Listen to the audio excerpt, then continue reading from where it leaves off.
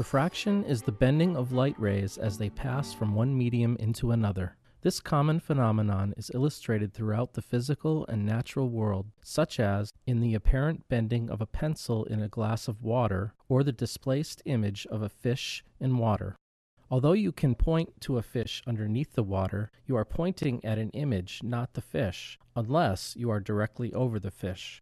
Refraction is also accompanied by a change in the velocity of the light wave. The ratio of the speed of light in a vacuum c to the speed of light in that medium v is called the index of refraction and is given by n equals c divided by v, where c is the vacuum speed of light, or 3.0 times 10 to the 8th meters per second. The speed of light in the medium is also referred to as the phase velocity. One complication with respect to the refractive index is that it is wavelength dependent. This effect leads to chromatic dispersion or pulse spreading, and it is critical in understanding the performance of fiber optic systems. The refractive indices of some common media are given in Table 1. Note that the change of velocity in air is negligible and that most common glasses are between 1.45 and 1.51. This means that the light slows down to about 2/3 its vacuum speed in glass optical fiber. Semiconductors used in telecommunications usually have indices greater than 3. In 1621, Wilbur Snell used the properties of various transparent materials to describe refraction mathematically. He observed the relationship between incident and refracted rays and assigned an index of refraction to each material he experimented with. This graphical representation shows refraction at the interface of two media given by N1 and N2, and then the relationship as determined by Snell's law is given by N1 sine theta 1 equals N2 sine theta 2, where theta 1 is the incident angle as measured from the normal to the interface, and theta 2 is the angle of the refracted ray as shown.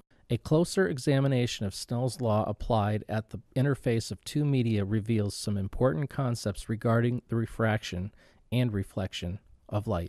The results for light traveling from a more dense into a less dense material, N1 greater than N2, are significantly different than the opposite case, N2 greater than N1. Let us determine what happens at the interface for the two possible conditions according to Snell's law. N2 greater than N1. Note that as the light enters a denser medium, as shown in Figure 1.1, it tends to slow down and bend toward the normal. Light is transmitted and then refracted with an incidence angle from 0 degrees to 90 degrees. N1 greater than N2. Here light bends away from the normal and speeds up. At some incident critical angle, the refracted ray is at 90 degrees, and for incident angles greater than this critical angle, the light is entirely reflected. No light is transmitted into the second material.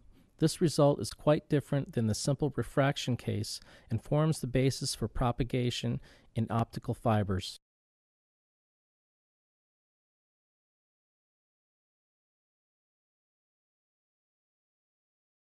The purpose of this experiment is to determine the refractive index of an acrylic plate using Snell's law. Measurements of the refractive angle for several different incident angles will be recorded and the material refractive index will be calculated. An average refractive index will be determined and the velocity of light in the material will also be calculated. For this experiment, you will need an acrylic block, a laser mount, a helium neon laser, several sheets of white paper, a protractor, a ruler, and a meter stick. First, you must adjust the height of the laser to about 1 inch above the table and mount the laser. Place a sheet of white paper on the table, approximately centered below the beam path of the helium neon laser. Place the acrylic plate on the sheet of paper at an arbitrary angle around 45 degrees to the laser beam, and align the height of the laser such that the beam passes through the center of the acrylic block. Without moving the paper or the block, trace the outline of the acrylic block.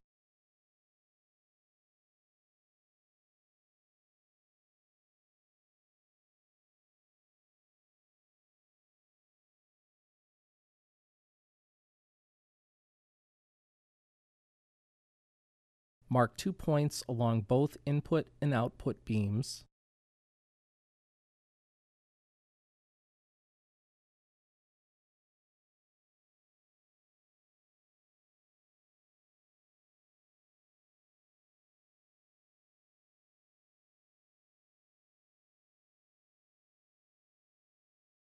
Turn off the laser and remove the acrylic plate.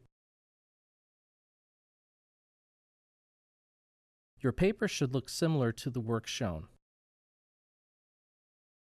Use the ruler to draw straight input and output lines.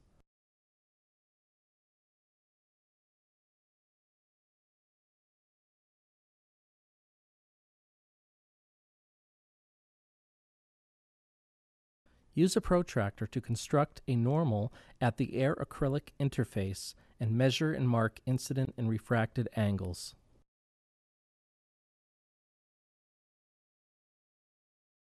Your paper should now look like this.